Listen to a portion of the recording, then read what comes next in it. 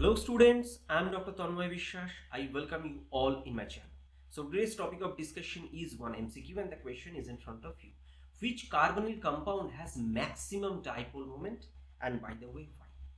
So here four options are provided. Now if you want to know the dipole moment of carbonyl, you need to consider the resonance structure of carbonyl compound. This resonance, so this bond will open up and carbon will be positive, oxygen will be negative. By the way, you can say, sir, does it really happen? This is an ionic canonical form, its contribution is less in the overall structure. Agree. Now you can say this is delta positive, this is delta negative.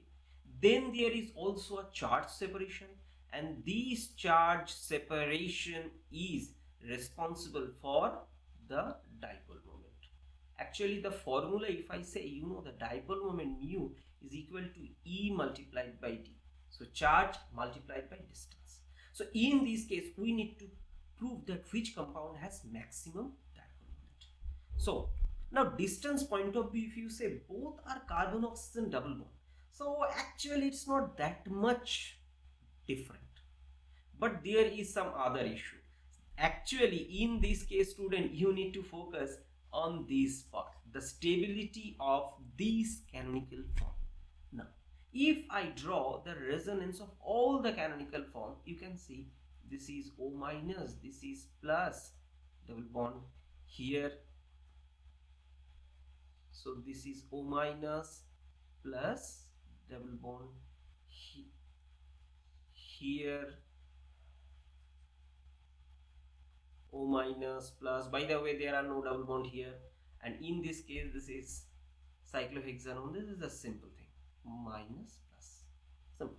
Now if I am able to find out the answer that in which case this canonical form is stable, then I can say one thing, okay, this canonical form is more stable, so its contribution in the overall resonance is more, so the molecule prefers to remain in this form, consequently dipole moment is expected to be higher. Now if you look at this molecule, it's a simple positive charge on carbon, negative charge on oxygen, no extra stability.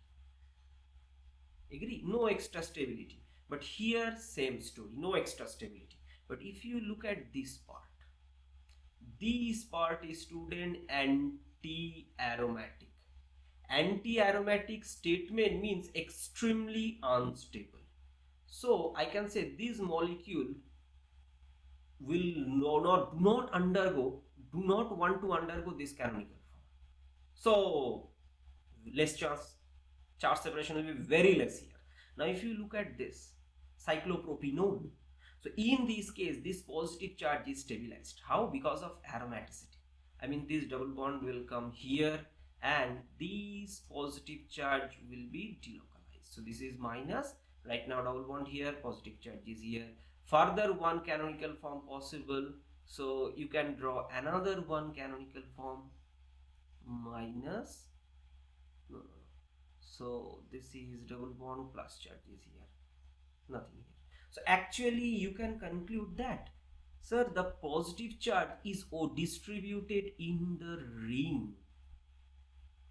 Fine, resonance is there. Not only that, it is aromatic. Aromatic means it is very stable. I repeat, aromatic means very stable. So here in case of Huckel rule or 4n plus 2 number of pi electron rule, if you want to check, then here n value is actually 0. Then if n value is 0, the 2 remains. So here 2 pi electrons are there, and because of that this ring is aromatic. Now the ring, one part is aromatic, another part here oxygen there. So if this positive charge is delocalized stable, so this canonical form will have a more contribution. So consequently the dipole moment will operate in this direction. By the way, remember this is the sign of dipole moment, and the end of the positive charge there is a cut, and towards the negative charge there is an arrow, and dipole moment is a vector quantity.